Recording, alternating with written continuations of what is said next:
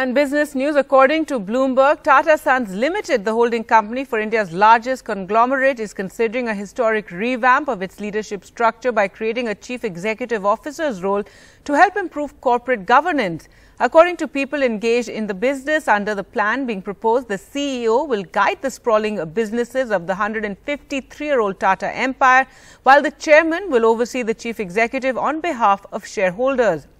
The approval of Ratan Tata, the octogenarian chairman of controlling owner of Tata Trust, is viewed as crucial to implement the change. The current chairman of Tata Sons, Natarajan Chandrasekaran, is being considered for extension after his term ends in February, while heads of various Tata Group firms, including Tata Steel Ltd, are being evaluated for the CEO position. According to these reports, no final decision has been reached.